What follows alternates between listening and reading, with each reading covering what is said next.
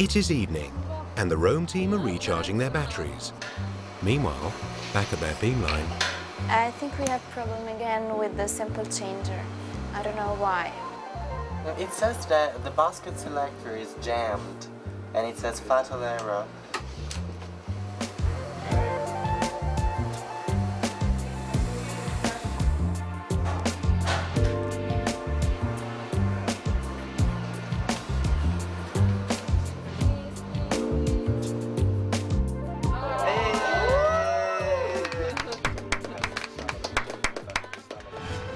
after completing their powder diffraction experiments, the Bayreuth team start to work on their single crystal analysis.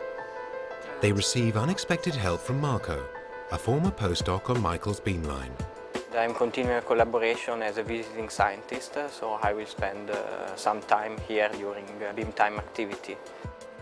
We are lucky. He's very well familiar with this machine and with this beamline, with software, and he helps us in the data interpretation.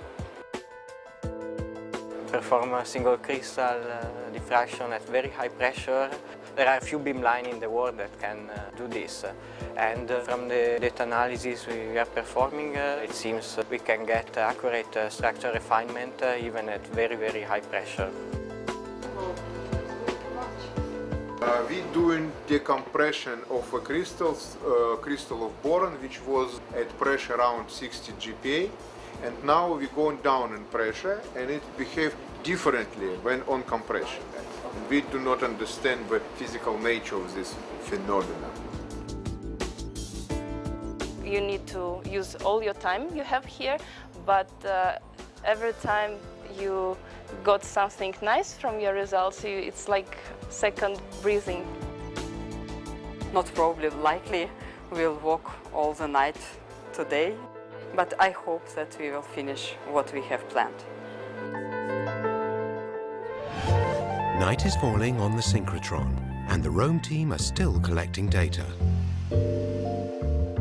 Had a problem with a basket, and apparently some of the vials cannot be taken by the sample changer, so we will need to take them manually and mount them. We prefer finishing the testing and the collection of the crystals that can be mounted by the sample changer before shutting it down and starting mounting crystals manually. Unfortunately, the Rome team used incompatible vials for some of their samples, but a local contact is there to help, completing the experiment before beam time is over. The crystals had to be transferred always under liquid nitrogen.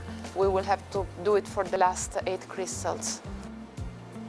The only danger is to lose the samples. With your hands you can always make a mistake and let the crystal fall or touch something with the tongs.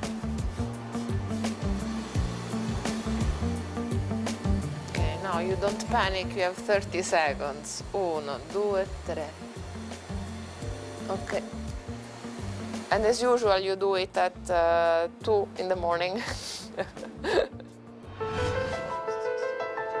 Beam time is over for the Bayreuth team. As usually, the most interesting result starts to come in the last evening. We saw that something interesting happened with our material, and we wanted to understand what is going on and how it's going on. It is a very important general technological development from the side of synchrotron, from the side of ID9, that we now capable to collect diffraction data with such quality that it's possible to refine crystal structure and such extreme conditions. We are really very happy now. Our experiment is over. We were able to collect data and simultaneously process them, and now we are leaving ESRF with preliminary results.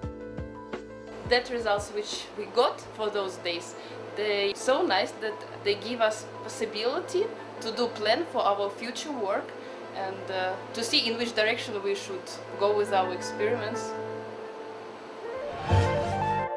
Unlike the Bayreuth team, the Rome team have to wait until they get back to their institute before they can analyze their data for results.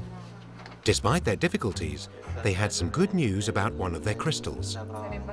We had a positive surprise with a crystal that underwent a cross-linking reaction, and it diffracted even better than the normal crystal.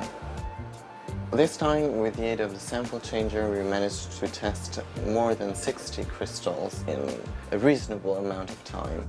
We managed to collect more than 20 crystals, and so this time really a lot of work could be performed for all the lab. What is the following steps for you now? Going to sleep.